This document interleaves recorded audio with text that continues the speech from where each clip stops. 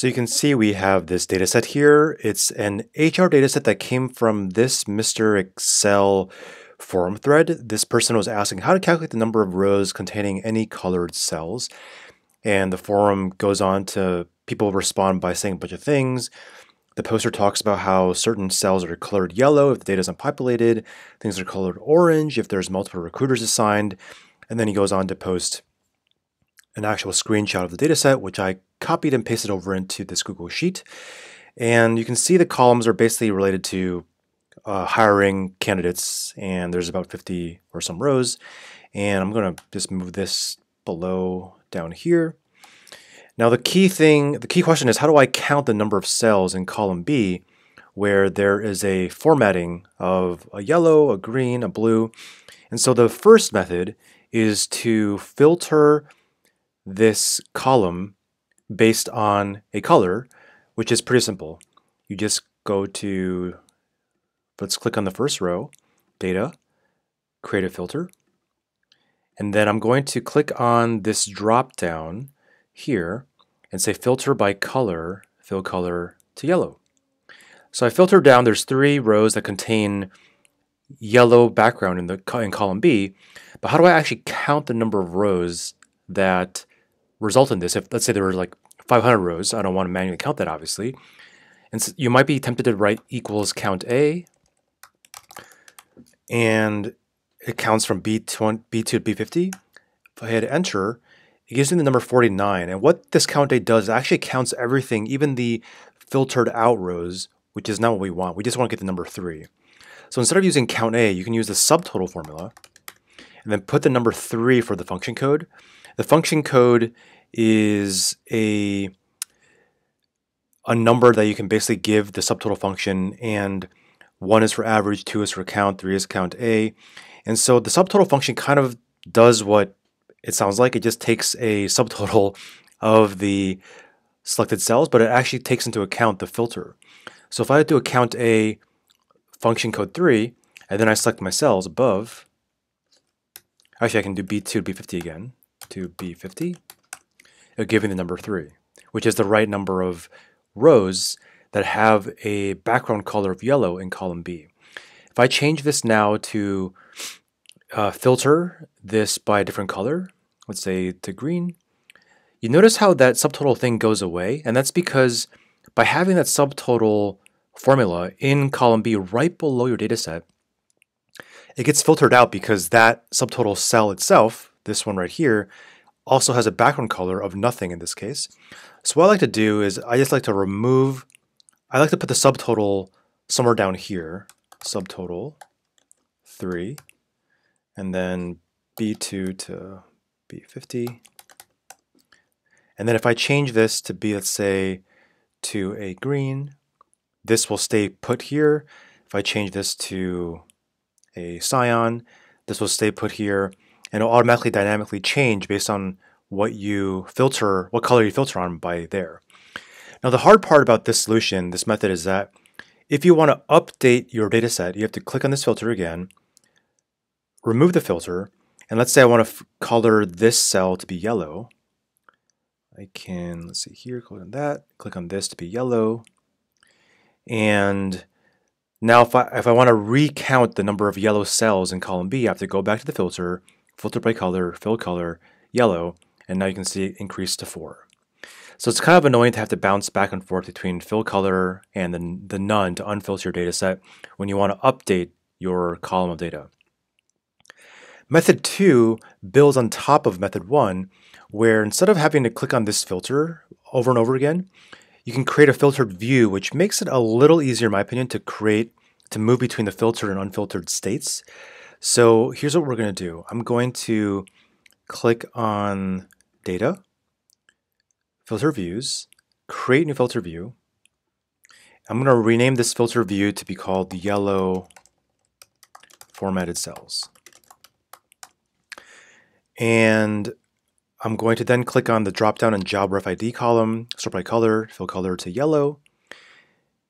And I'm not sure why this did not, oh, let's go back here. I don't think it actually worked. Fill color yellow, there we go. And this is my filter view. Now if I close this, this just goes back to my unfiltered view state. So if I want to go back to yellow, I just have to go to Data, Filter Views, and then this yellow formatted cells is the new filtered view I created, and it will quickly let me see the data associated with that specific filter.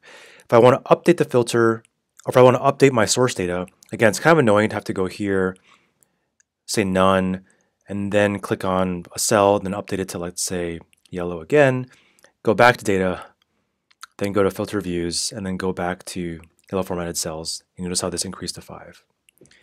So the filtered view is a way to make it a little easier to move between the filtered and unfiltered state, I think, but it does still require a lot of clicking around and unfiltering and filtering your data set.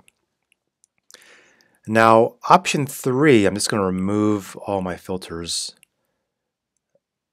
and also remove my filter views.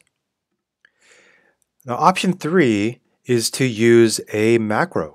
So I'm going to delete these rows for now. And this macro is here in this gist. This is free to use. You can copy and paste this into Google Apps Script. A macro is a little more advanced use case for Google Sheets, but you can copy and paste this whole thing and then go to Extensions, App Script, and you should see something that looks like this. And I'm going to say, okay.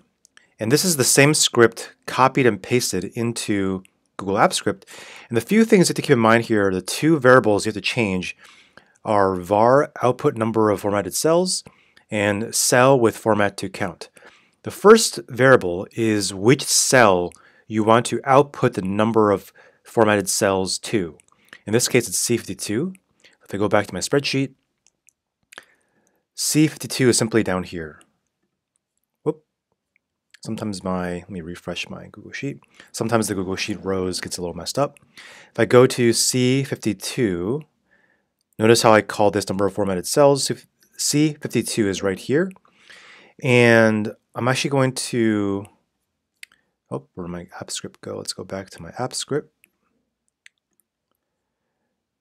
I'm actually going to remove, actually we can keep it like this for now. Now I can select all my cells here in column B. And if I scroll down, I'm going to look to see what happens in C52. I'm going to click on Extensions, Macros, Count Formatted Cells, and Google Sheets the macro basically count the number of cells here in column B with any type of formatting and then put it into cell C52 because that's what I specified right here.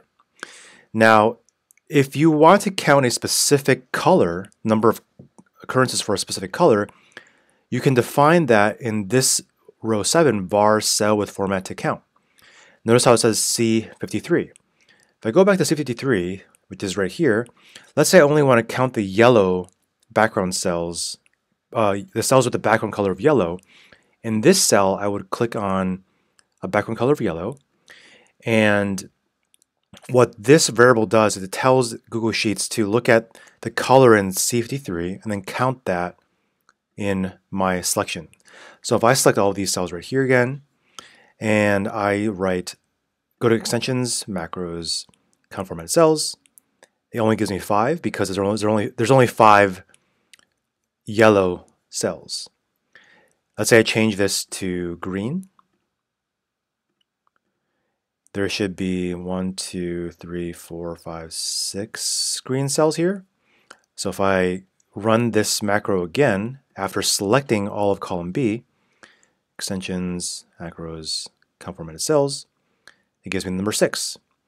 If I update this to be a green and select all of column B again, Extensions, Macros, Count Formatted Cells, goes to 7. The benefits of using the macro is that it's simple to use. You can also assign a keyboard shortcut to this macro so that you don't have to constantly go through the extensions menu, then click on Count Formatted Cells. You can just click on or type in a keyboard shortcut and it will automatically apply this macro based on whatever data set you selected. So typically you might have like a lot of cells here and or a lot of columns where there's formatted data, and you can select all those cells, run the macro, and then Google Sheets will basically tell you how many times that specific color shows up in your whole selection in your data set. And so these are 3 methods for counting the number of formatted or colored cells within your Google Sheet.